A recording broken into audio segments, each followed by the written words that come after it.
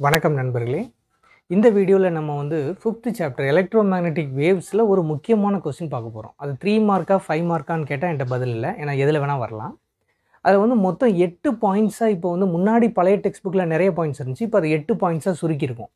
அந்த 8 பாயிண்ட்ஸையும் நீங்கள் எழுதணும். அது 3 மார்க்காக இருந்தாலும் சரி, 5 மார்க்ஸாக இருந்தாலும் சரி. சரி, அப்போ அந்த எலக்ட்ரோமேக்னெட்டிக் வேவ்ஸுங்கிறது என்ன, அது எப்படி இருக்கும், என்ன ஃபார்மில் இருக்கும்னு தெரிஞ்சுக்கிட்டால் இந்த பாயிண்ட்ஸை நம்ம ஒன்று ஒன்றா நம்ம க்ளீனாக விளக்கலாம். ரைட்டா? பொதுவாக ஒரு எலக்ட்ரான், இதை நாம் டெக்னிக்கலாக என்னம்போம், சார்ஜுன்னு சொல்லுவோம். இது ஆக்சிலரேட் ஆகுதுன்னு வைங்க. இந்த சார்ஜஸ் ஆக்சிலரேட் ஆகும்போது உருவாகிறது தான் எலக்ட்ரோமேக்னெட்டிக் வேவ்ஸ். சரி, அது ஃபார்மில் எப்படி இருக்கும் இங்கே பாருங்கள். இப்போ இதை 3 கோஆர்டினேட் ஆக்சிஸில் எடுத்தேன்னா, எக்ஸ் ஆக்சிஸில் இந்த வேவ் பரவுதுன்னா இங்கே ஒய் ஆக்சிஸில் எலக்ட்ரிக் ஃபீல்டும் செட் ஆக்சிஸில் மேக்னெட்டிக் ஃபீல்டும் மாறிக்கிட்டு இருக்குன்னு அர்த்தம். இந்த 2 ஃபீல்டு மாற்றம் தான் இந்த வேவை உருவாக்குது, அல்லது அந்த வேவுக்கான மூல காரணம் அப்படி சொல்லி. ரைட்? அப்போ இந்த வேவுங்கிற அடிப்படையில் இதை நம்ம பார்த்தோம்னா இது என்ன கேரக்டர் ஆகுது? ஆக்சுவலாக வேவில் 2 இருக்குது, லாங்கிடியூட்னல், டிரான்ஸ்வர்ஸ். இந்த மாதிரி கிரெஸ்ட் அண்ட் ட்ரஃப் மாதிரி வரக்கூடிய வேவுக்கு பேர் டிரான்ஸ்வர்ஸ் வேவ். ஸோ இதுதான் அதனுடைய பேசிக் கான்செப்ட். ரைட்டா? இப்போ இதை நான் வச்சு இப்போ அந்த பாயிண்ட்ஸ் சொல்லித்தரேன். முதல் பாயிண்ட், அப்போ ஃபஸ்ட்டு பாயிண்ட்டு என்ன எழுதுங்க? Electromagnetic waves are produced by accelerated charges. அதான் அதனுடைய சோர்ஸ். ஒரு பாயிண்ட் கிடைச்சிருச்சா? அடுத்து செகண்ட் பாயிண்ட் பாருங்க. So they to not require any medium. அப்படின்னா என்ன அர்த்தம்? இப்போ சவுண்டு இருக்குன்னா, இந்த நான் பேசக்கூடிய சத்தம் ஒருத்தரை கேட்கணும்னா நடையில் காத்துங்கிற ஒரு ஊடகம் இருக்கணும். ஒரு மீடியம் இருந்தால் மட்டும்தான் வேவ்ஸ் வந்து ப்ரொபகேட் ஆகி அல்லது ட்ராவல் ஆகி வரும். அந்த வேவ்ஸ்க்கு பேர் மெக்கானிக்கல் வேவ்ஸ். ஆனால் லைட்டுன்னு சொல்லக்கூடிய இந்த எலக்ட்ரோமேக்னெட்டிக் வேவுக்கு அப்படி எதுவுமே வேண்டாம். அதான் இதனுடைய மெயின் கீ பாயிண்ட். அப்போ அப்படி மீடியமே வேண்டாம்னு சொல்லக்கூடியதை நம்ம என்ன சொல்லணும்? நான் மெக்கானிக்கல் வேவ்னு சொல்லணும். செகண்ட் பாயிண்ட் கிளியராக சொல்லிட்டோம். So they to not require any medium for propagation, so they are நான் மெக்கானிக்கல். ரெண்டாவது பாயிண்ட்.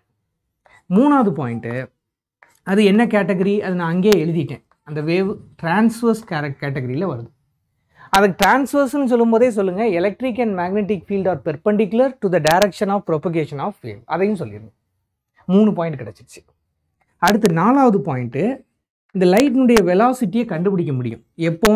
அது ஒரு வேக்யூம்ங்கிற மீடியத்தில் ஃப்ரீ ஸ்பேஸில் போகும்போது கண்டுபிடிச்சிடலாம். எப்படி? அந்த எலக்ட்ரிக் மேக்னெட்டிக் கான்ஸ்டண்ட்டை பொறுத்து சொல்லலாம். எலக்ட்ரிக் கான்ஸ்டன்ட்டுக்கு பேர் permittivity of free space, magnetic constant பேர் பெர்மிபிலிட்டி ஆஃப் ஃப்ரீ ஸ்பேஸ். இந்த வேல்யூ எல்லாம் நம்ம ஃபஸ்ட்டு 3rd லெசன்ஸில் கிராஸ் பண்ணிட்டோம். இப்போ இதை நீங்கள் போட்டிங்கன்னா இந்த value will be very near to 3 × 10⁸.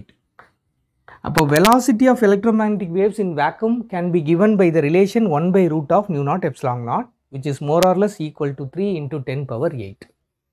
எத்தனாவது? 4வது பாயிண்ட் ஆயிடுச்சு. சரி, 5வது, ஒரு மீடியத்தினுடைய ரிஃப்ராக்டிவ் இண்டெக்ஸை நம்ம கால்குலேட் பண்ணணும். எப்படி? √μr∈r. அப்போ இதை இந்த ஃபார்முலா மட்டும் எழுதிட்டா உங்களுக்கு வந்து 5வது பாயிண்ட்டும் கிளியர் ஆயிரும். அடுத்து பாருங்கள். இப்போ 6, 7, 8 ரொம்ப ஈஸி. இப்போ ஒரு எலக்ட்ரானால் அல்லது சார்ஜால் உருவாகிற எலக்ட்ரோமேக்னெட்டிக் வேவில் எந்த சார்ஜும் கிடையாது. ஸோ அது எந்த ஃபீல்ட்லையும் டிஃப்ளெக்ட் ஆகாது. So they are not deflected in electric as well magnetic field. 6வது பாயிண்ட். 7வது பாயிண்ட் பாருங்கள். வேவ்னுடைய எல்லா கேரக்டரும் இது ஒத்து வரும். அப்போ எல்லா கேரக்டரும்னா எதெல்லாம்? டைஃப்ராக்ஷன், போலரைசேஷன், இன்டர்ஃபரன்ஸ், இதெல்லாம் அதனுடைய கேரக்டர். ஒரு வேவ் அண்டர்கோ பண்ணக்கூடிய கேரக்டர் டைஃப்ராக்ஷன், போலரைசேஷன், இன்டர்ஃபரன்ஸ், இந்த மாதிரி எல்லா ஃபினாமினனுக்கும் இந்த எலக்ட்ரோமேக்னெட்டிக் வேவ் ஒத்து வரும். கடைசியாக இது எனர்ஜியை கேரி பண்ணும், மொமெண்டத்தை கேரி பண்ணும், அடிஷ்னலாக ஆங்குலர் மொமெண்டமும் இருக்கும். அப்போ it carries energy, momentum and angular momentum. இப்போ அப்படியே மனப்பாடம் அந்த போர்டை பார்க்காம 8 பாயிண்ட்டையும் சொல்கிற பாருங்க. முதல் point, they are produced by accelerated charges.